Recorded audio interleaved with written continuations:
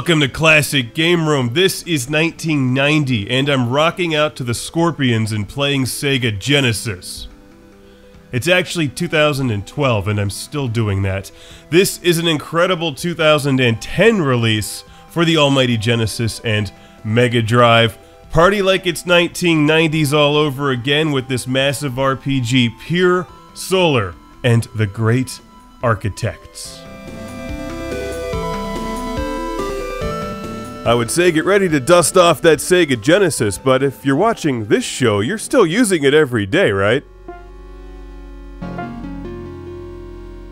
Now, I'll do what I can to not give away spoilers, but as much as it takes to demonstrate how awesome the music is in Pier Solar and the Great Architects. Sounds like a band, like Huey Lewis and the News, but unlike Huey Lewis and said News, this is a massive 16-bit RPG adventure on the Sega Genesis and Mega Drive. Released in 2010 by Watermelon. Do you enjoy games like the Phantasy Star series, Shining Force, and Final Fantasy? Well, pay attention to this one. Pier Solar is a 21st century retro release. I've seen a lot of these lately. New games on the Intellivision, Sega Dreamcast, even the Vectrex. Now it's the Genesis's turn. Hey Watermelon, when's the 32X version coming out? You start out with a small party of just a few kids with big hair and progressively get stronger while gaining magic spells, new weapons, armor, friends, and the like. It's a giant old school style RPG.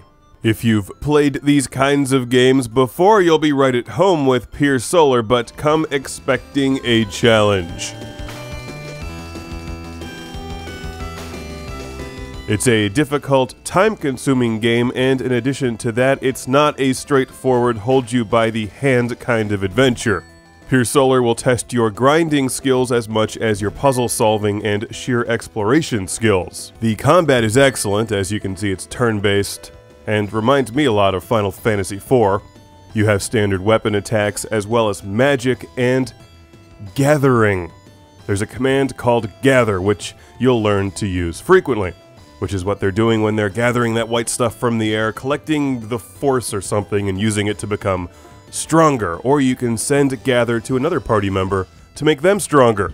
Frequently, you'll need to gather before you unleash powerful magic spells, so it leaves you defenseless for a little bit. And that's part of what makes combat exciting, as you learn to juggle offensive attacks with gathering. And you'll want to pay close attention to your armor and accessories. In fact, accessories are one of the most important things in the game because they can cut some of the damage in half. And Pier Solar will frequently, sadistically leave you in the middle of massive adventures without a place to rest or heal, and you've got to make it through a sizable chunk of time alive.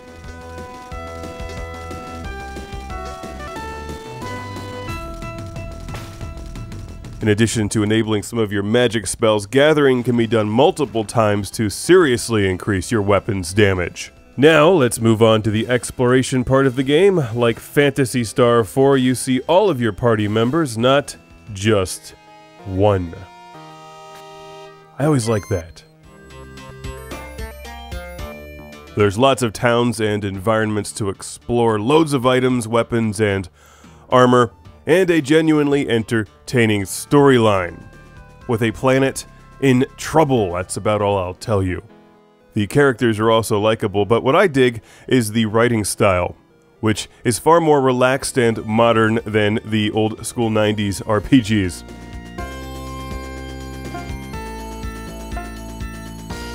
This packs some good laughs along the way, but I want to be clear here, this is a game for serious RPG enthusiasts only. Pier Solar is not a casual game. It's amazingly frustrating at times, especially when you get lost. Because the combat is draining after a while, you'll have to conserve your magic and health, but the designers found joy in hiding key items behind things that don't look like they're explorable parts of the environment, like this one part of the game where they hide a key behind a pillar that's impossible to find unless you just happen to walk into the wall there. or find a walkthrough online.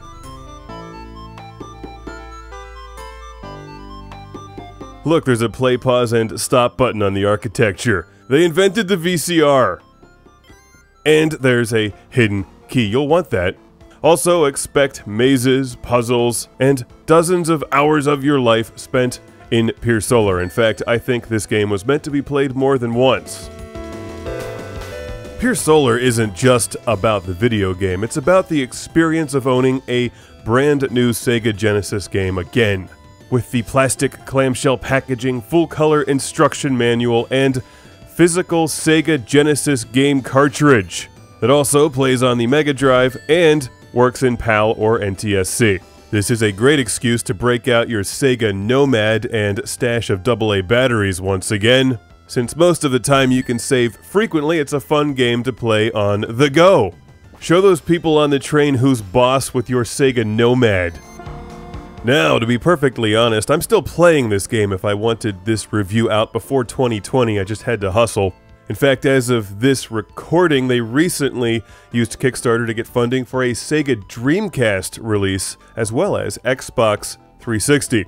Is the ending any good? Well, I'll be as surprised as you are when I find out.